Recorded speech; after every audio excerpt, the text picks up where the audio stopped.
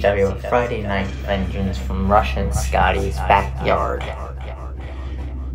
It is the radio team taking on Nick Storm one-on-one for the first time in this company's history.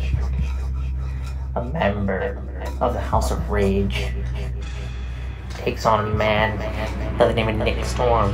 Nick, allow me to give you a little bit of history lesson on who you're dealing with. The House of Rage has been around for longer than you have. And to be honest with you, I'm just a wannabe. I'm just a newbie to me.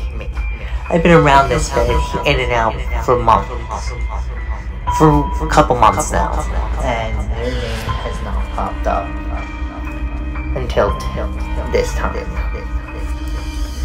Until the general manager of this show, Mr. Best, Ethan Best, made the card, and I saw that you were my opponent this week. And I'm thinking, what a way to show myself as the biggest dog in the pond, the biggest dog in the yard, by taking out a man by the name of Nick Storm. I have zero respect for anyone in this company, except for myself and any other members of House of Rage. I don't even have respect for the OGs. I never have respect for the idiots.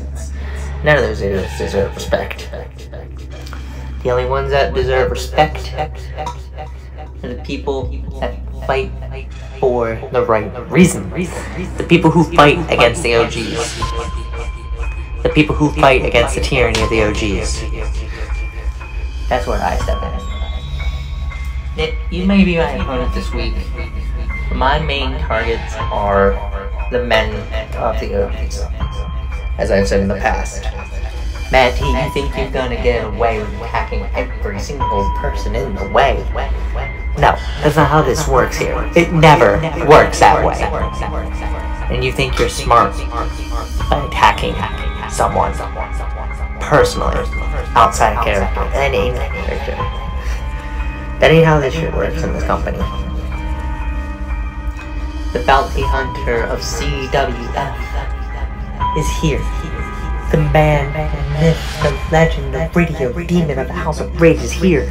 And I ain't stepping down until I reach the top of the top here and reclaim what was rightfully mine, the X Division Championship that Mr. Pissoff holds near and dear to his heart.